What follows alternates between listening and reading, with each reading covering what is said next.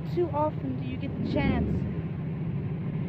to meet with someone so rare and extravagant as our interviewee. I'm Daniela Gourley. I'm standing outside of the illustrious DAG Manor. In a few moments, I'll be able to sit down with the elusive Professor DAG and ask him some burning questions, such as, who is he? And where does he come from? Join us as we delve into the life of Professor DAG. A man of extreme intrigue.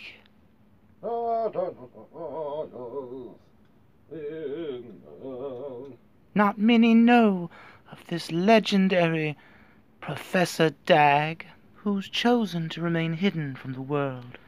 But once you have encountered this strange breed of a person, you will not only be enlightened, but you'll understand things that you probably shouldn't. Peanut butter. Katona. A man from an unknown past. His works have mostly gone unnoticed. Here at Lightnine, we've finally been able to track him down and get a one-on-one interview. Here, you'll be able to discover the many talents and skills of Mr. Professor DAG. What's that? Ah, yeah. I see. I'm Daniela Gourley. Had the pleasure to sit down with the elusive Professor DAG. Welcome to my humble abode. Professor DAG, first off, I just want to say thank you so much for agreeing to do this interview. It's my pleasure. Thank you for agreeing with me. You are stunning. Your hair is magnificent. Well, I try. Thank you for these beautiful accommodations for this interview. At DAG Manor, we try to accommodate anyone and who would be welcome to be here. At DAG Manor, we have over 3,000 rooms. Is Professor DAG your real name? And what does it mean? It is my birth name. First name Professor, last name DAG. A shaman once told me it meant genius prodigy in the ancient languages. Where are you born, Professor? Where are you from? I was born in a janitorial closet at Yale University with several doctorate degrees and a few Nobel Peace Prizes. Yes, the doctorate degrees and the Nobel Peace Prizes came attached to my left thigh, which could be peeled away and shown my credentials.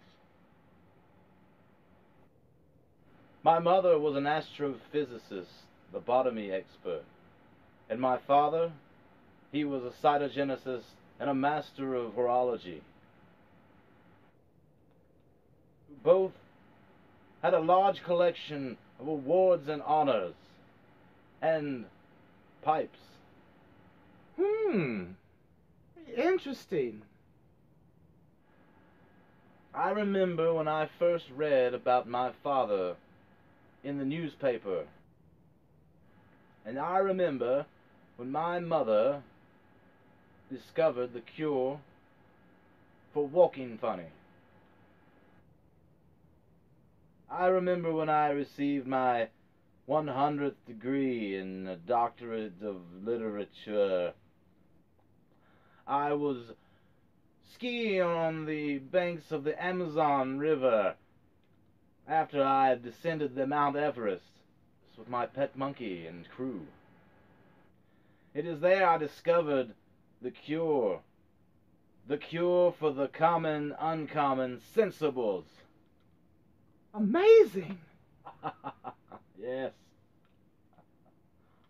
Well, Professor DAG, I know that you're a very busy man. I must ask you one more burning question, one that has been in need of an answer for long, long ages, and has divided so many.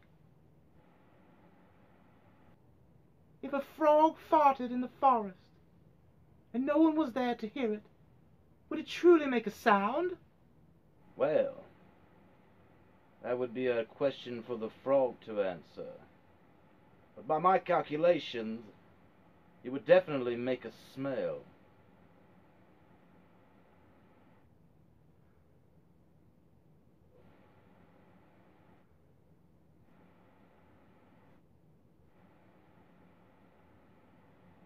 Amazing!